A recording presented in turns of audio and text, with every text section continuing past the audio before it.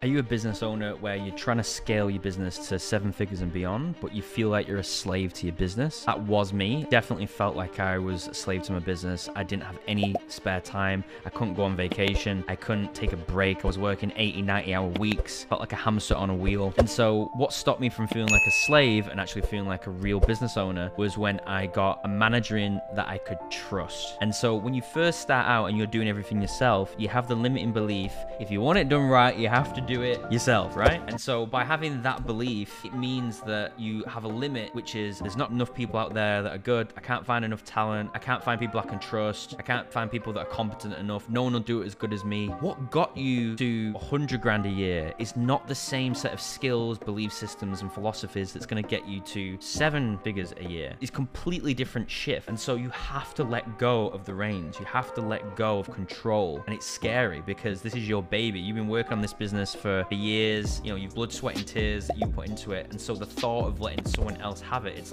like leaving your baby with a babysitter for the night. You know, it's a lot. For me, I had to go through, at first I blamed the marketplace, or, you know, there's just a scarcity of good managers. And I blamed the people as, oh, it's just their lack of integrity, rah, rah, rah. But then finally, I stopped blaming things external to me because I realized, well, what's the common denominator here? Me. Oh, wait, what if it's, I'm not building enough culture correctly? What if it's my market or recruitment isn't good enough? What if it's my interview process isn't detailed enough? And so rather than blaming the market, I started to take responsibility and go, okay, what can I do differently? Okay, I hired a different recruiter. I spent more involvement in the funnel of the recruitment side of things, and I got more hands-on in the interviews. And I started hiring based on values rather than skill set. And so by doing those shifts, eventually I did find an absolute rock star who I poached from another company, and I'm so grateful. She came in and now she's the manager that runs my entire roofing company. And I'm so grateful because if I would never have let go of that responsibility and took a chance on my manager, I wouldn't be in the space where I am today, where I could even shoot this video, because I'd be working 80, 90 hours a week and I won't have time to even do a video to help you. So you have to let go, and you eventually do have to make that shift. But remember these things: what's measured is managed, and you can't expect what you don't inspect.